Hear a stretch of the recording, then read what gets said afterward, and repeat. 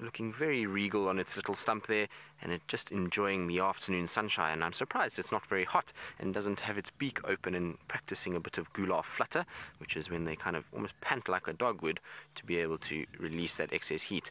Now, I think it is an African pipit. I will have to just check, but it's very, very plain on the chest area, so it's definitely not a bushveld pipit, and it's got quite a plain sort of back region. So definitely going to try and have a look through my book just now and make sure.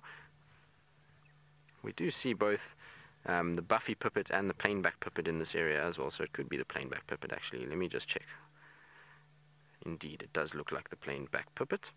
So if we have a look here, this is what we're looking at.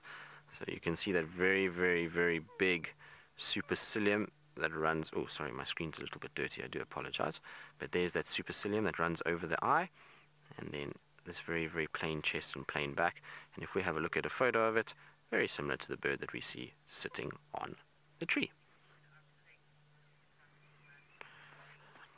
So Rebecca's saying that my screen is far too dirty and we can't actually see it, so I'm going to get Craig's very pink, very beautiful little cloth. Craig, let's show everybody your cloth, because this is what Craig likes to use. He likes to have a bright pink polka dot cloth.